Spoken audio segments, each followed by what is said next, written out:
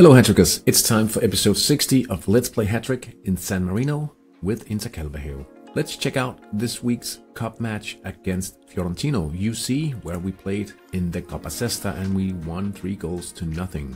It seems Zanotti wanted to redeem himself after last week's incident, so we're through to the next round in the Coppa Sesta, and that's pretty good. We also managed to get all the training done. Perfect result for us in this one. Let's take a look, see if the scouts has something useful for us this week. Bolini, 16 years old. Giangiacomo Francioni. Nice surname there, but unfortunately 16 years old and low potentials mean it's an easy rejection. No.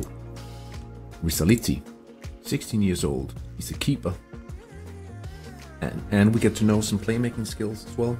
No specialty. Easy rejection. Last call, Primo. 15.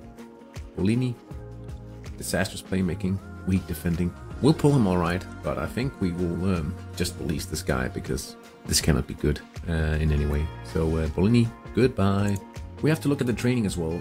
In this week we did actually see 1, 2, 3, 4, 5 relevant pops. We had Camellini popping to outstanding defending. We had Lotka to formidable.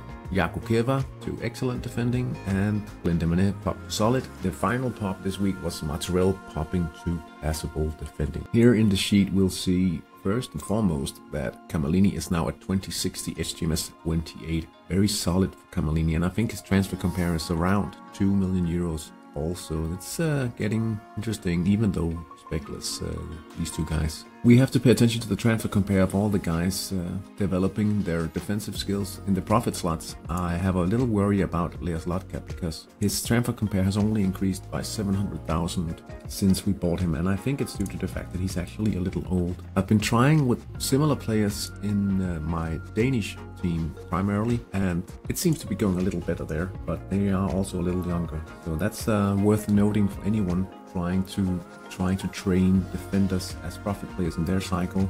Pay attention to the age. You can also see the HGMS of Leas Lotka is not actually that high, and it may be reflected in what we are able to make in profit on Leas, unfortunately. Other news from the academy: we did play against Dynamo under 17s. We are looking to see how Severini develops here. We're also getting messages from the scouts regarding this guy, and he hasn't revealed any spec yet, but he's still got a solid scoring potential and passing potential here, and well, inadequate winger. So we'll try to see if we can develop him nicely, but there's some way to go in scoring, and we only have 97 days left to train Sigismondo here, so it might be a little tough. Hopefully he'll reveal a specialty as well along the way. That's really the most exciting player we have at the moment. A little cameo appearance from the V130 Hattrick International, where we played the second round this Saturday, and unfortunately I think I might have been a little too optimistic about my expectations winning the league. We did lose 3-0 against Padalov here,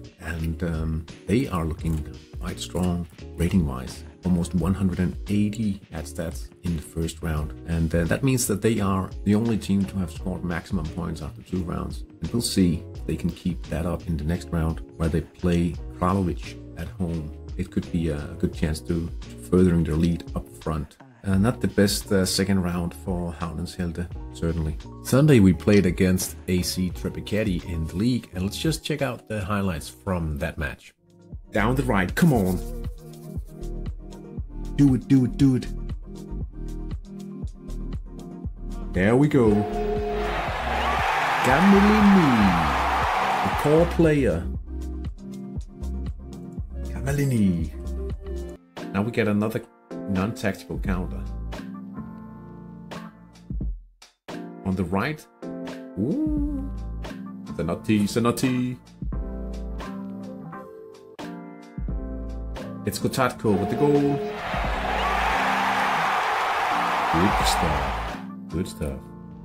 A pretty decent 2-0 win away from home, and it was very nice to see Camellini on the score sheet, one of the core players contributing very nicely here. Unluckily we didn't see Francioni on the score sheet, but he managed to get his chance down the middle where we didn't have a great chance of scoring at all. But a good win, and it leaves the league looking like this. Intercalvajeo in second place after Charnes Lancia in front. In the next round we'll play AC Vium Sorgenfri, and we hope to make it 2 wins in a row. And if we look at the TSI numbers, us here in the starting 11, we should be in with a good chance for that to happen in the next round as well. That's all for this episode. Thank you so much for watching. Have a great weekend, Hattrick.